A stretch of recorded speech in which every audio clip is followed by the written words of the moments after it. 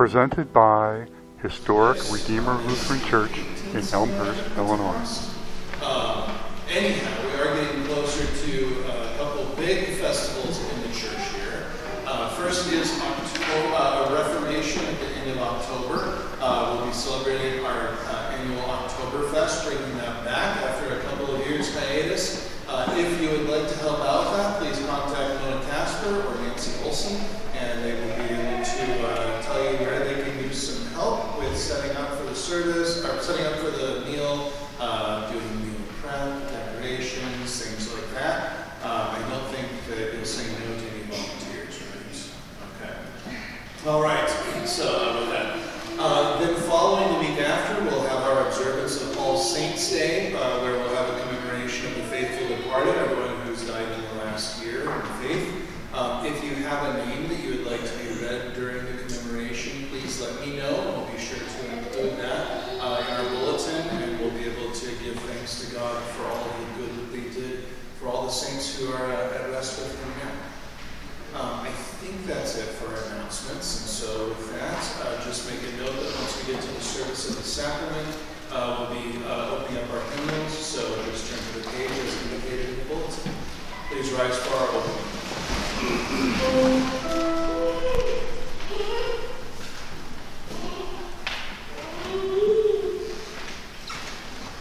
The Old Testament reading for the 18th Sunday after Pentecost is from Ruth chapter 1. In the days when the judges ruled, there was a famine in the land, and a man of Bethlehem in Judah went to sojourn in the country of Moab, he and his wife and his 2 sons.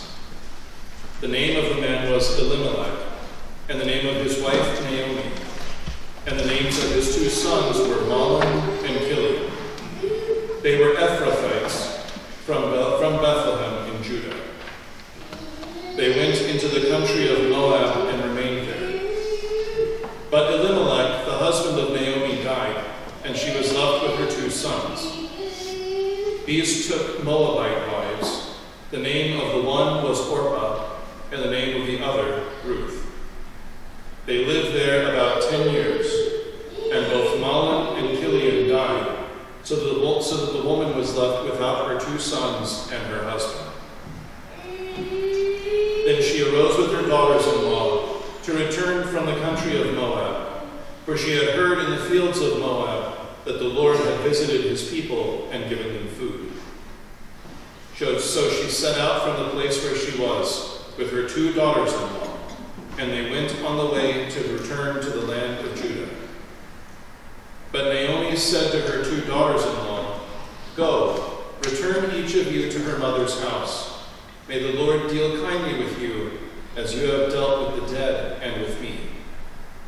The Lord grant that you may find rest, each of you in the house of her husband." Then she kissed them, and they lifted up their voices and wept. And they said to her, "No, we will return with you to your people."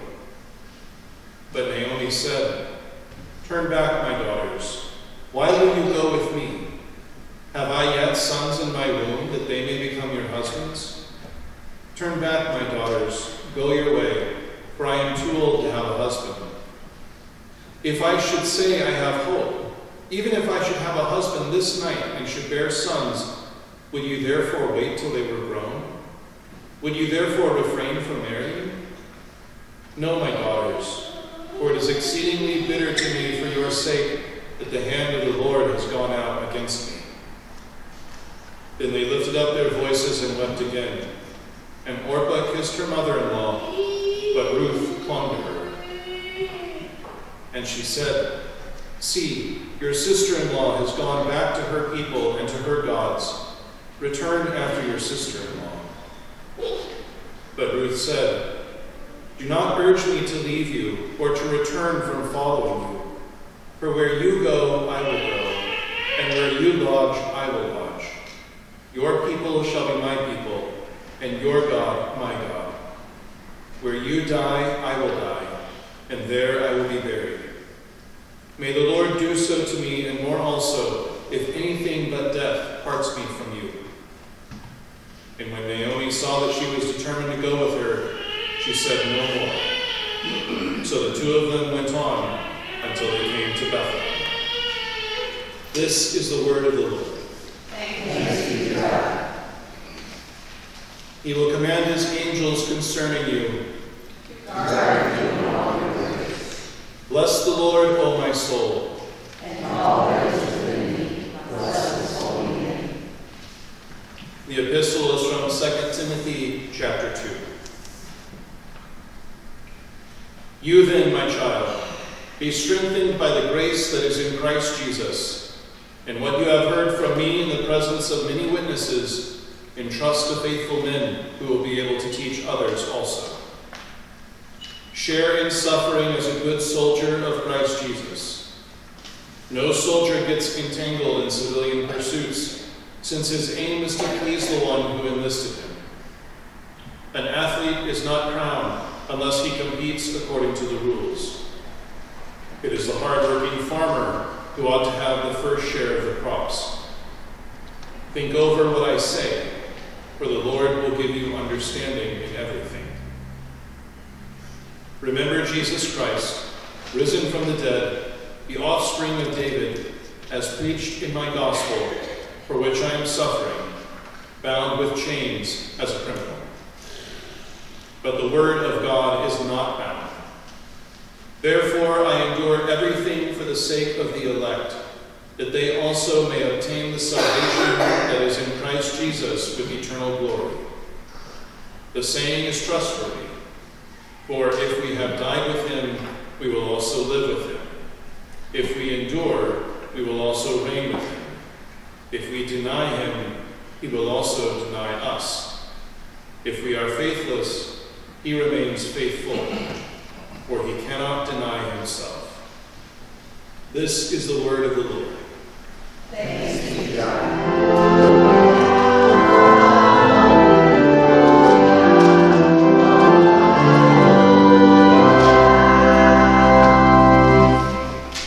The Holy Gospel according to St. Luke, the 17th chapter.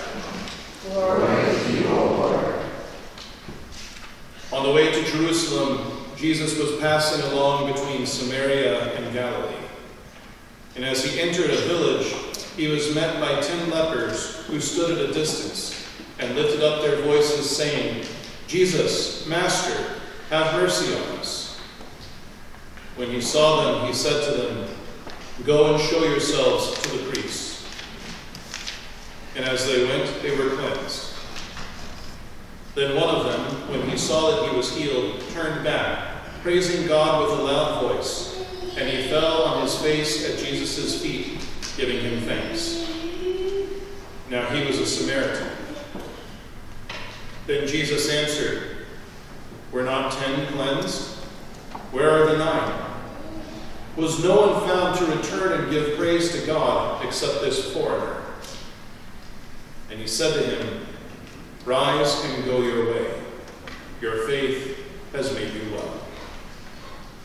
This is the gospel of the Lord. Praise to you, O Christ. I believe in the name of the Father, and of the Son, and of the Holy Spirit. Amen. If you think international relations are bad today, I can assure you that they were just as bad, or even worse, between the Jews and Samaritans of Jesus' day.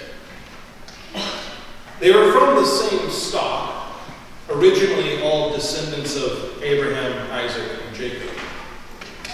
But when large portions of the Israelites went into exile and only a few remained behind, that's when the differences emerged.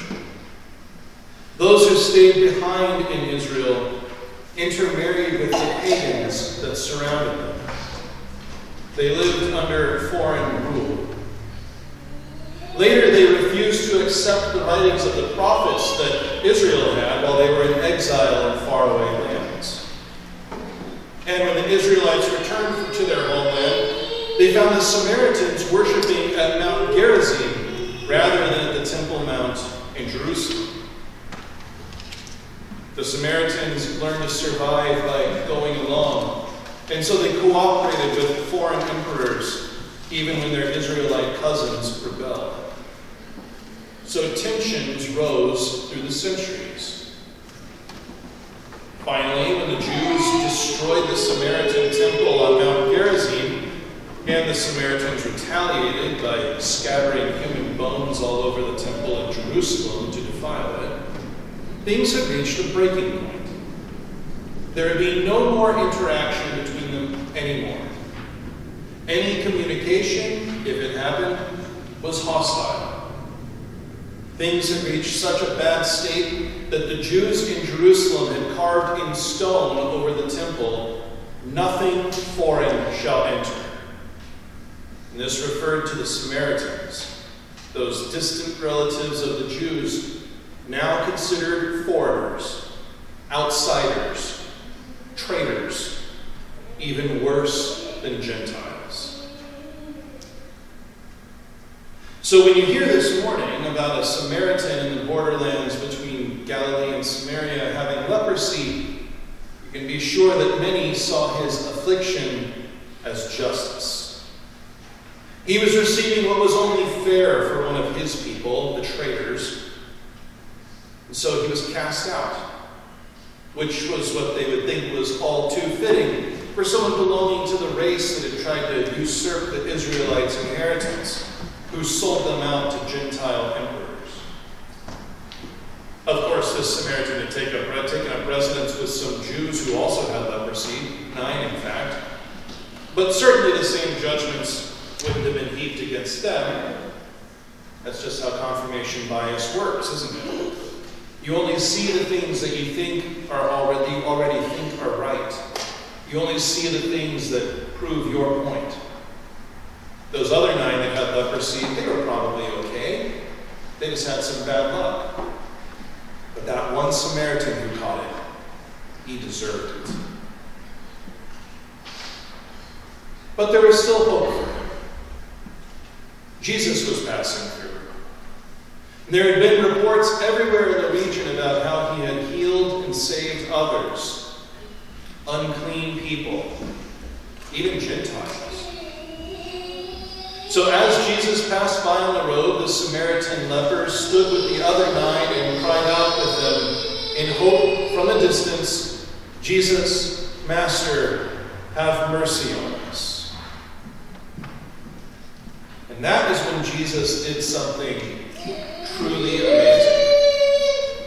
First of all, he called a shot, like Babe Ruth, but on a much grander life and death stakes kind of scale. He sent them to the priest to show the priest that they had been cleansed. Now keep in mind, the lepers had not been cleansed when he told them to go. It hadn't happened yet, but Jesus knew exactly what he would do and exactly how it would happen, so he sent them. He called a shot. They were supposed to go to the priests, the ones trained to identify leprosy as per God's instructions about their job in Leviticus. And so they went. Now this shows another amazing thing, that his word had created very strong faith in them. Simply the promise. Jesus created faith in the hearts of these 10, who went without hesitation at his promise that they would be healed. They weren't healed right when the promise was spoken, but they trusted that it would be fulfilled by the time they got to the priest. And so sure enough, as they went, they were healed. And now we have to back up to see the full picture of just how amazing this is. Because there's much more than a physical healing happening here. There's also a spiritual healing through that faith created by Jesus' promise. Remember everything that leprosy would have meant for those Jewish lepers.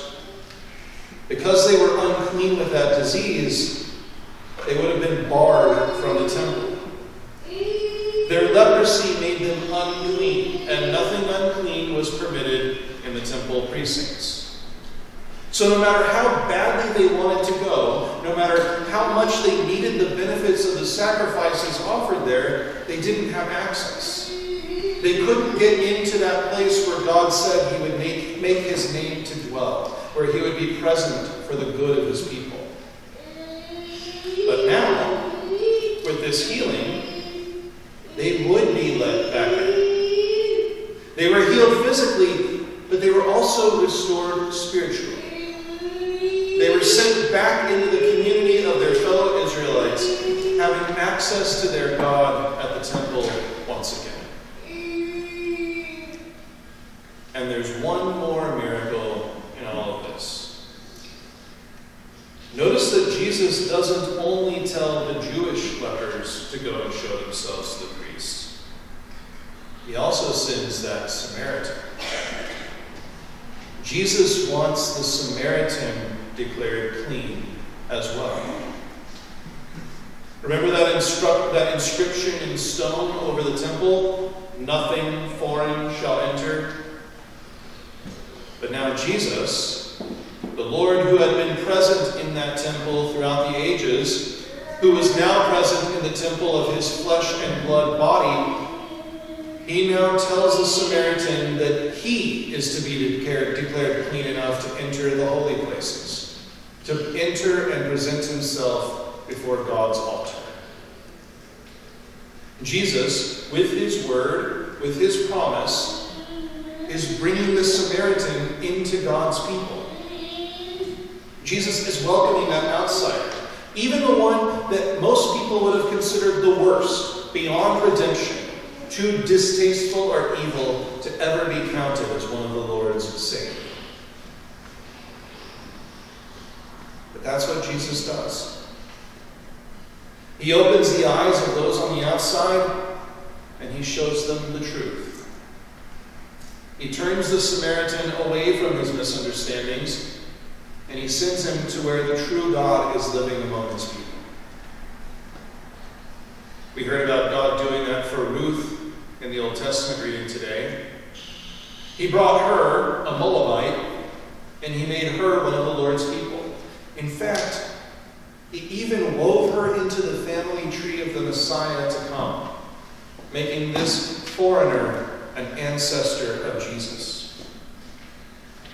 Jesus brought in the self-proclaimed chief of sinners, St. Paul, who persecuted the church, and made him an apostle, giving him God's own words to speak to the church for millennia to come. And he does the same with us. We, who have been on the outside, who come from every sort of background imaginable, with our own sins and shames and sicknesses haunting our past, we have been brought into his temple here.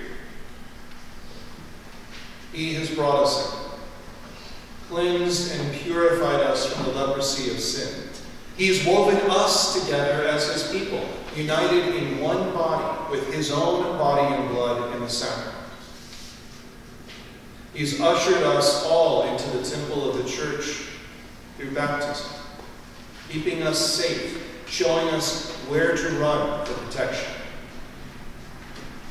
He's done this here in this congregation, uniting us. He's done this in the wider church, with believers throughout the world, from every nation and language under heaven. He even unites us with the church at rest, with angels and archangels and all the company of heaven, bringing the heavenly temple down to us every time he's present in the Lord's Supper. He heals us, body and soul. He brings us into his presence. He gives us access to himself, and he surrounds us with others who have been healed, just like us. There are times that you will feel like you're on the outside, alone, ashamed, unclean. And this could be because of something that you've had happen to you, or it could be because of something that you yourself have done.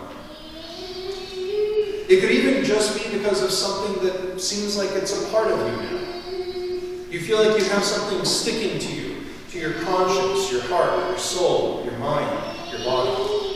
You may even feel looked down upon, like a modern-day Samaritan.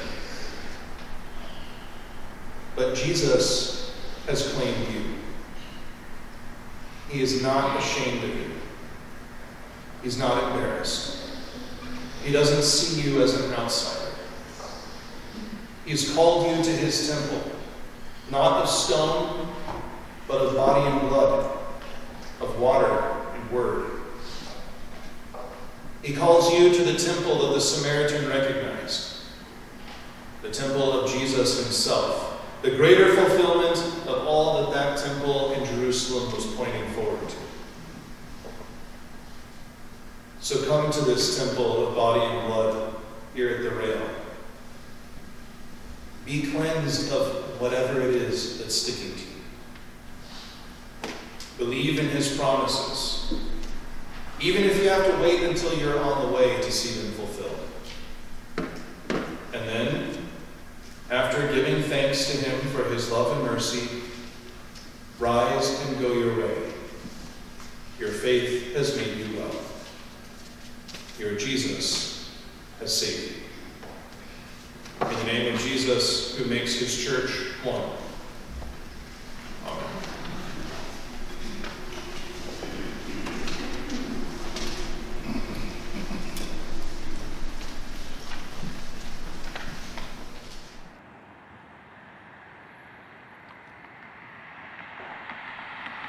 The Lord bless you and keep you. The Lord make his face shine on you and be gracious to you. The Lord look upon you with favor and give you peace.